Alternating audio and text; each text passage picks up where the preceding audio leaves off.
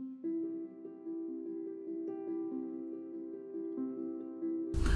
Annoushka Jewellery and I'm really excited about my collaboration with Alice Temperley.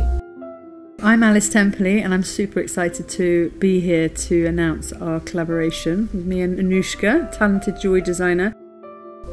Alice has always been one of my favourite designers.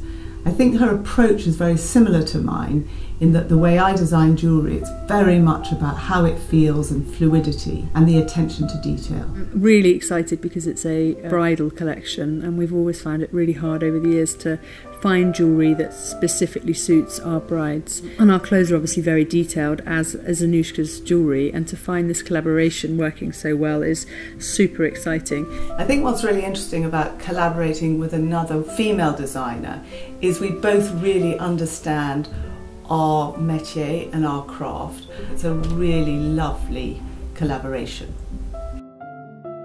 It's quite difficult to think what bridal jewellery is. But brides are changing so much. They want originality, they want something that's different. I love it when they are something blue, and now they can just wear the jewellery instead of us sewing a little forget-me-not or something.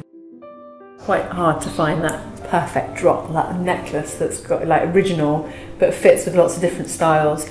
And these are just so perfect. It's so light. Because actually, if you're wearing an earring all day, you want to make sure that you're not desperate to take it off. The inspiration of this, which was the disco engagement ring. I think if anybody gave me this, especially in your amazing light up box, you wouldn't say no, would you? And it's just so celebratory. So I love the idea of these two lovebirds coming together. Recycled gold, that's interesting. There's no reason to go mining for more gold when actually we can melt things down. Yellow gold has always been my thing, it's just got a warmth about it. But it's so lovely to be able to work in 18 karat gold that you can absolutely spend the time on the detail. There's a huge labour of love in these pieces. Super exciting.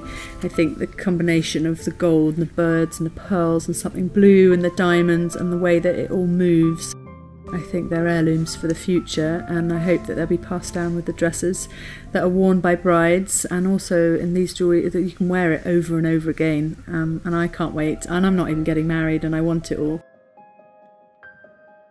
And that's the lovely thing about bridal. Bridal will last forever, it's not just a seasonal thing.